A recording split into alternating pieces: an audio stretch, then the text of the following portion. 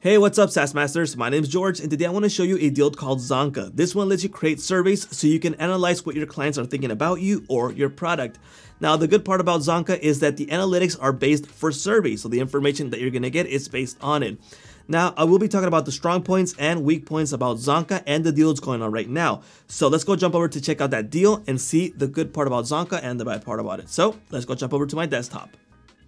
Alright, this is the deal that's going on right now, and it starts off at $69 for a lifetime deal. So that means if you pay once, you don't have to pay any more month to month. Now, if you guys would like to support me, that link will be in the description. It helps me out with a small commission. Now, let's talk about the plan that you actually get for those $69. And that will be license tier 1. Let me jump down here. And all these plans are tied to the professional plan that you're going to see. Even if you stack or you go to license tier 3 or 5, it's professional plan. What do you get in tier 1? You get 25,000 website visitors per month. So that's if you embed it. 10,000 emails per month. 250 monthly SMS credits. The SMS only work for United States. I tried it with other countries. I tried Mexico and I tried United Kingdom, and it did not work. But it is working for United States. You get 10 custom alerts, 2 users, and 6 pre-built reports. Now, if you need a higher license tier because you need more limits, then tier 3 would be the way to go. Plus, you get CNAME, which is custom domain. That means when you share a link, it's going to have your own domain. So it's not going to send out through Zonka's domain. It makes you look more professional. And you get access to the premium integrations that are coming soon. Now, let me show you what the professional plan is. Over here in the pricing. Now, everything's going to be tied to the professional plan. So in the future, if they add something or deduct something, it's tied to the professional plan, just so you understand. And let me show you what those premium integrations are. They're over on the next plan. It's HubSpot, Intercom, and Salesforce. Now, these could be important for you or not. So it just depends if you want to jump into that license tier 3 in case you need those features. Now, if you jump to license tier 5, you get also locations, all right? So that also might be interesting for you because you might be doing surveys for a corporation that has different locations, and that would be the way to go. But it does get kind of pricey, $429. But at the end of the day, if you don't need CNAME or premium integrations and you can go ahead and do fine with the limits that you have on license tier 1, then you're good to go with 1. In my case, I got license tier 3. I'm good with that. I don't need locations, so I'm not going to invest on tier 5, just so you get an idea. Okay, let's go jump into the dashboard for Zonka. Zonka, one of my first thoughts about it and my personal thoughts about it is that they really thought it out when they built the UI. It's nice, it's friendly, and it's one of those UIs that you think, you know, it's not like some other deals that you see that are for surveys. It's like, it's super simple and super like lean. It's like, these guys didn't thought it out too much. And these guys did take a lot of effort to do this. The analytics look really nice. Let's go ahead and I'm talking about the good stuff. Don't worry, I will be getting to the bad stuff. If you leave a review on AppSumo, I didn't want to do it right now because I wanted to show you this. They double your limits for the visitor limits, all right? So that's cool if you do that. And this is the main dashboard. You can create a survey, add contacts, view responses, invite users, add tasks. They got like this little task thing. It's not meant for that, but you have it there. It's like you can add tasks. It's pretty simple, but they will be adding Kanban. It's in the roadmap, Kanban view. You see the surveys from the responses that's available right now, the NPS, assess, and the score for these, video surveys, test, add a survey, latest response trends. Now, let's go jump over to the good stuff.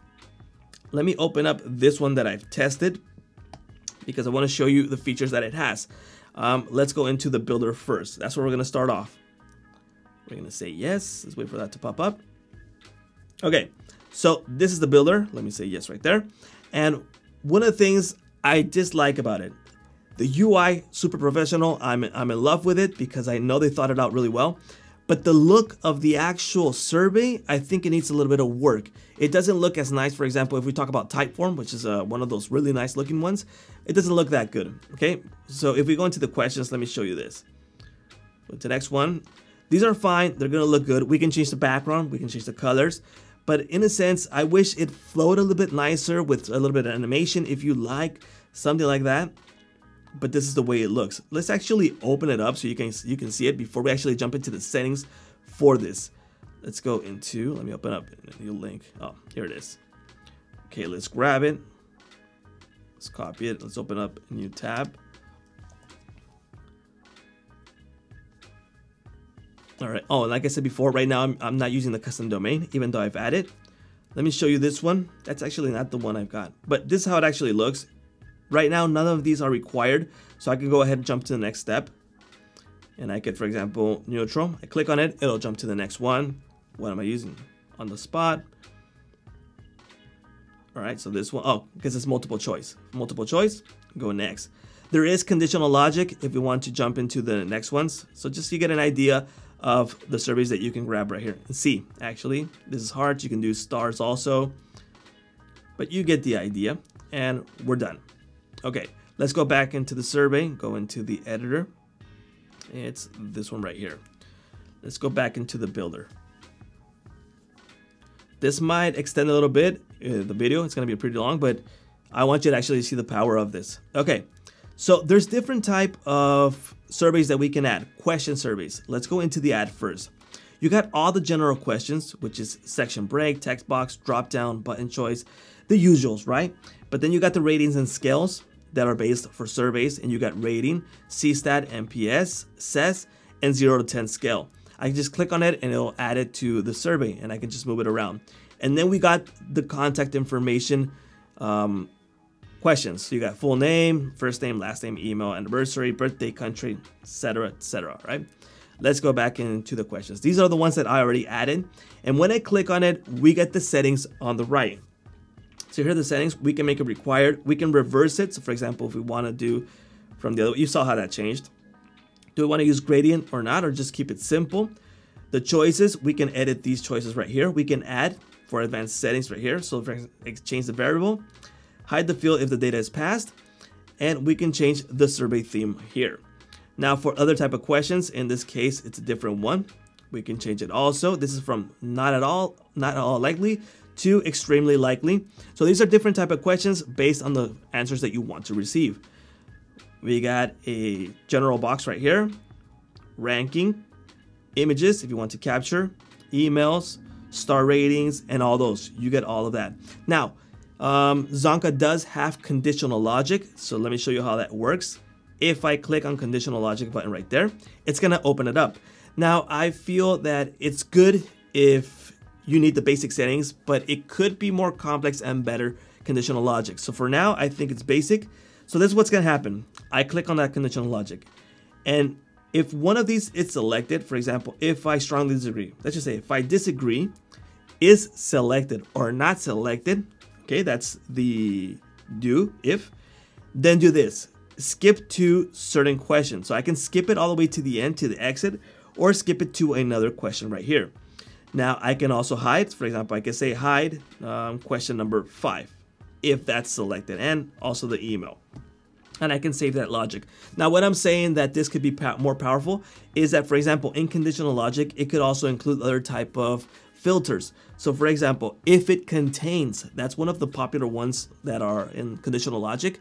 And with contains, it could be, for example, if it contains, I don't know, Gmail, then you give them a certain message, or you send them to certain message. Or if it doesn't contain the I'm thinking .com, then I don't know, something's missing.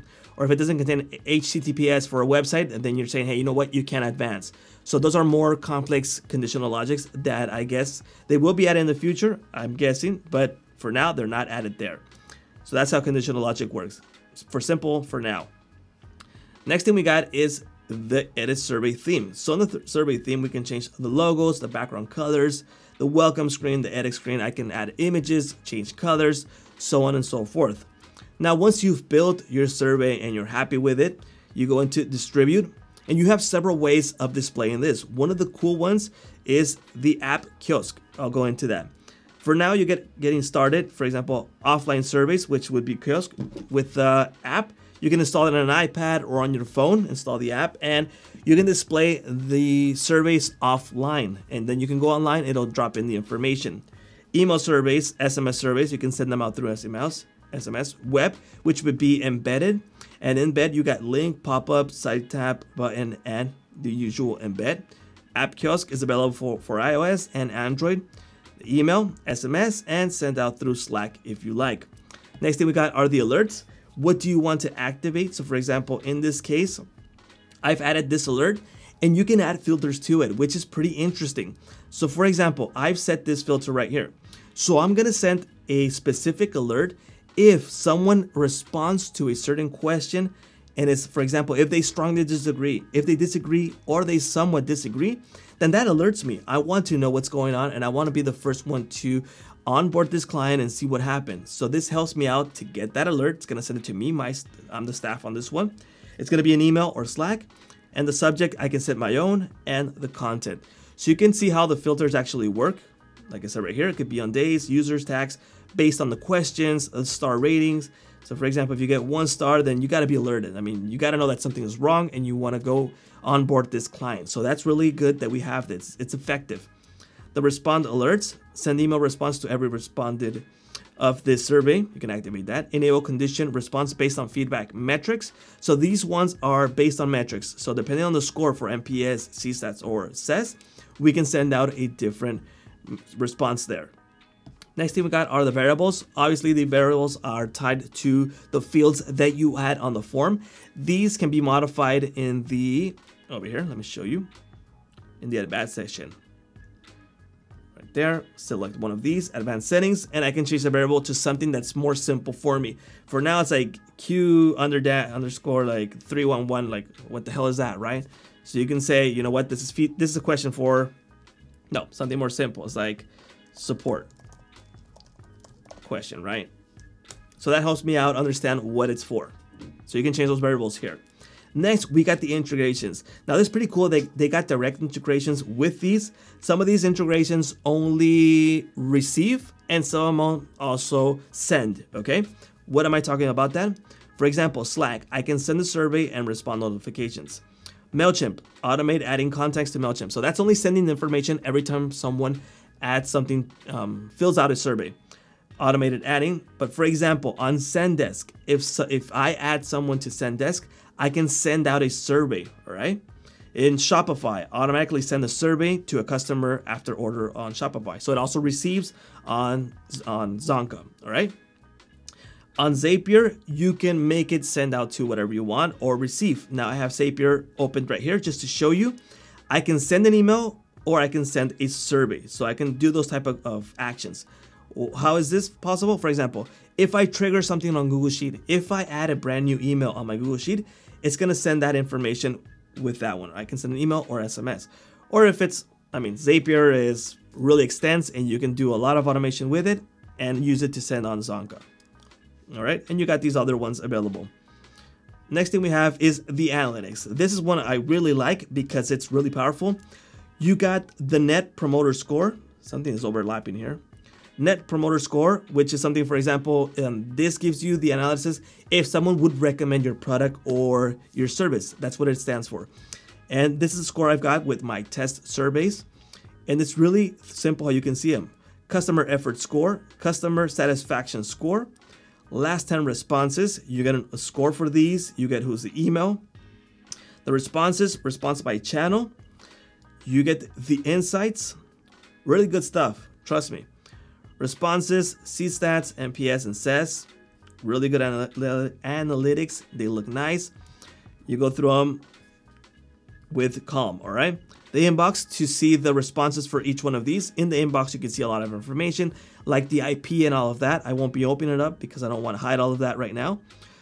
Trends, open up there. Net Promoter Trends, so what's going on. You see the analytics in the trend form. Text. This is like the cloud tags, something like that. And I'm just randomly typing stuff, but this is pretty cool. Word count table, and you get the score for them also. So I just do some stuff here. Zonka, for example, and you see how many times it's been mentioned. So if someone mentions, you know what, support sucks, or you know what, sucks will be like it appeared 3 times, 4 times, then you would have to check those here because that's gonna alert you to know something. Tags I don't have available because it's not I'm not in tier 5 on the license, but if you grab that, you will get that. Next thing we have is the responses. Again, you can view the inbox for the general ones. Contacts will be added here with response, no response, unsubscribes counts. Contact list, contact attributes. Like I said, this is really well thought out. You got tasks For now, it's not really powerful. There's not much you can do. It's like add task name, call, email, meetings, so on and so forth, description, the date, reminder, and assign to. In the roadmap, they will have the Kanban view later on. That's added. You can view completed and overdue. Plus button is just the same as the ones we're viewing right here. And let's go into the options because those are really interesting. We can set our company name, our logo, the country, user settings. You can white label this, so that means you can add your own domain. I'm waiting for them to approve mine, which is survey.bbmedia.com. That's what I will be using, and I can remove the Zonka branding. I'm in tier 5, but I think you can do that on tier 1 also. Don't worry about that. And you can also set your own email. So sender email, you can add that. Sender name, sender email. You can add your own details right here. Oh, let me go back. Sender authentication. So they authenticate you are the actual owner of that email, so you can send it out. Email survey logs when you have those. The SMA service. Developer, you got API access, so that's pretty cool. If you want to have something developed like custom made so you can work with this, pretty cool to have that. Webhooks, webhooks for now, I asked already and I haven't got a clear response on it, but for now the webhooks are only outbound. What does that mean? Like I said before, when someone fills out a survey, it's going to send the information, all the information with that webhook. But it doesn't have inbound webhooks. So for example, like I mentioned before, if I added a webhook that's sent from a CRM and I wanted to activate it so it sends out a survey to that customer, that's not available with webhook. You'd have to use Zapier for that.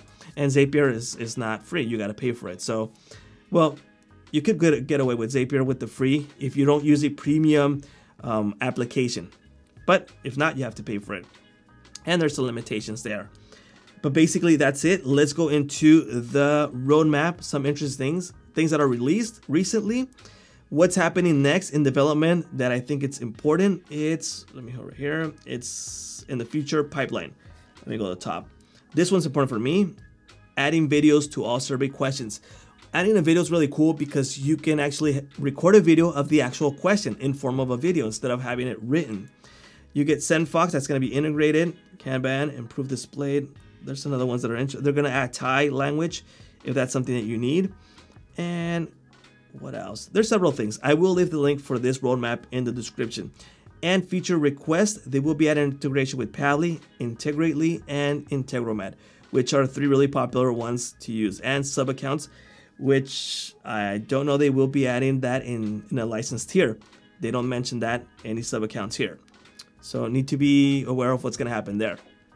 But basically, that is the deal that's going on. At the end of the day, I will be keeping this deal because I love the analytics.